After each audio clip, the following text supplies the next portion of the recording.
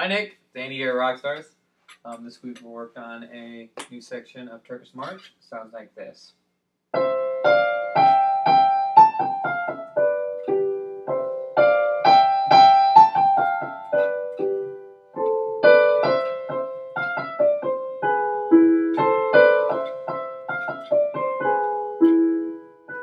back into a part we already know.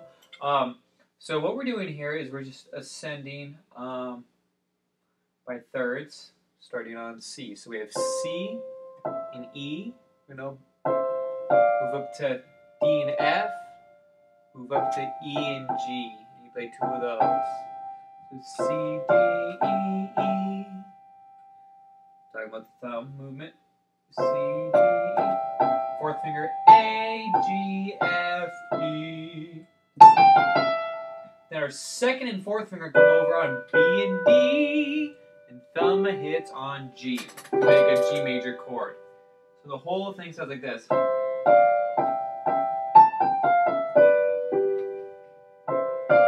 do it twice.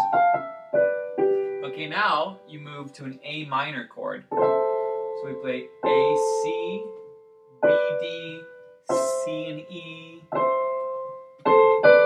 Our fourth finger hits F, F, E, D, C. Now with the second and third finger, play G sharp and B. Thumb on E. Which makes an E major chord, sounds like this.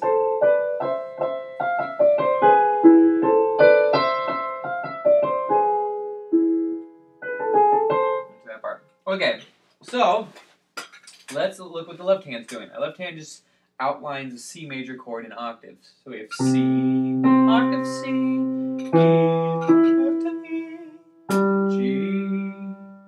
So as you can see, that's a G, C major chord. C, C, E, E, G. Sounds like this. So you play these two E's up here. You're going to play C, C. So when you play the A, you're going to play E, E. And when you come over to the second, fourth finger, you're going to play a G in your left hand.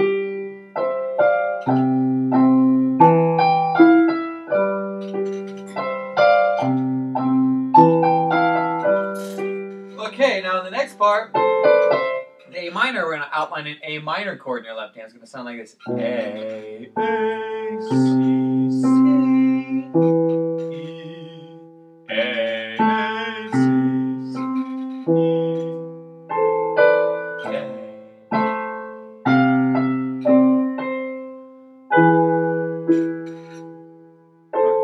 A, C, C. Okay, great. I'm going to put both sections together.